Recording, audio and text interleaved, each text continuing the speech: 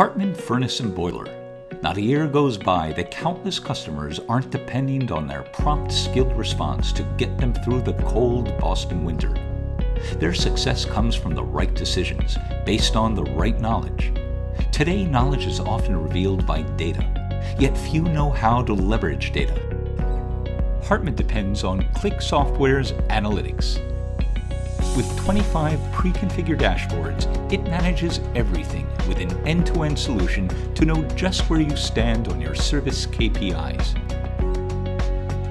Right now, Hartman's Business Planning Director, Bob Noland, and Director of Field Services, Jack Radcliffe, are having their quarterly planning meeting. Last quarter, they had observed on the travel dashboard that despite a reasonable average distance of 5 miles between assignments, the average duration of travel had been over 50 minutes, a lot of windshield time at a high cost. They turned to the resource schedule map and noticed that the average number of tasks per technician was significantly higher in some districts than others. They decided to run a trial redrawing of their operational boundaries. 1 quarter later, they see a definite reduction in average travel time. Next up, Bob and Jack want to evaluate how time allocations compare to actual performance time. The duration analysis dashboard quickly draws their attention to an important trend. Task type exhaust stack cleaning is going quicker than planned. By drilling down, they confirm that many of the field technicians are completing the task between 7 and 70 minutes quicker on average than originally projected. They decide to reduce the allocated execution time by 10 minutes, lowering costs further.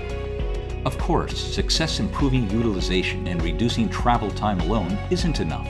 Customers need to feel the advantages of choosing Hartman. Pulling up the SLA compliance dashboard, Bob points out a small drop for Somerville District. An overall 89% is considered good, but he's concerned that this may be the start of a downward trend. When drilling down into Somerville, they can see that the drop is specific to air filter replacements.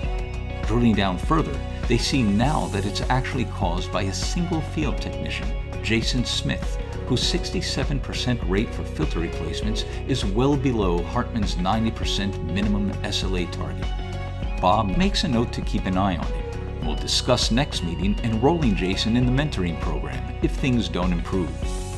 Having concluded their meeting, Bob emails a report to VP of Business Operations, Oliver Hastings. Ever pressed by time, Oliver appreciates its thoroughness, yet the convenience to choose the frequency and timing of his review. Leave your KPIs to chance? Not a chance. When it comes to field service management, sharpen your competitive edge with the top in service data analytics.